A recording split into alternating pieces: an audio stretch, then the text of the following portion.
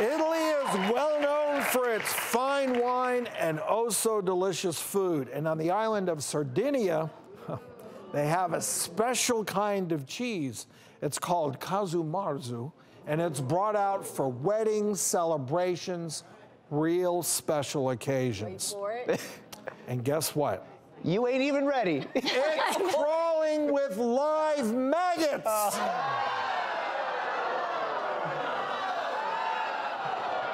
Well, there's a reason it's called Casumarzu, because in Italian that means rotten, putrid cheese. All right.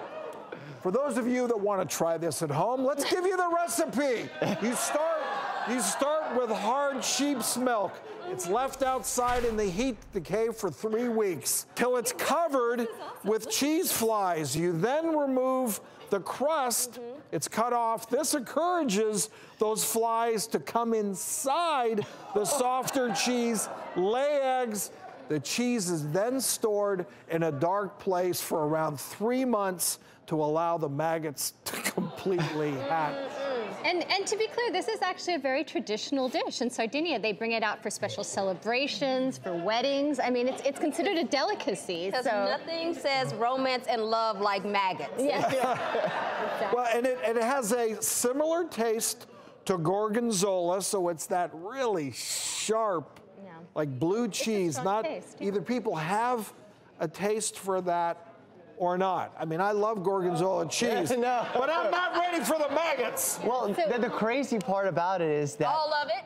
If the maggots are dead on the cheese, that actually means you shouldn't eat it and it's borderline poisonous. So they need the maggots alive, which makes this situation for me just a total no-go. Well, the connoisseurs, though, apparently, so you want them alive, but you have to remember to chew them really thoroughly. I'm not making this up, because if you don't chew them, they're gonna stay alive and be in your intestines as a parasite.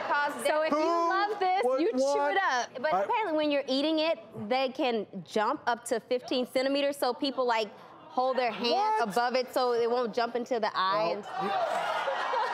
You better pair this with a pretty good wine before you get me to try it. A whole lot. We were curious to see how many of you out there at home would try this delicacy, and the results are in. 36,000 people responded. 7% said yes, they would. So obviously 93% no way.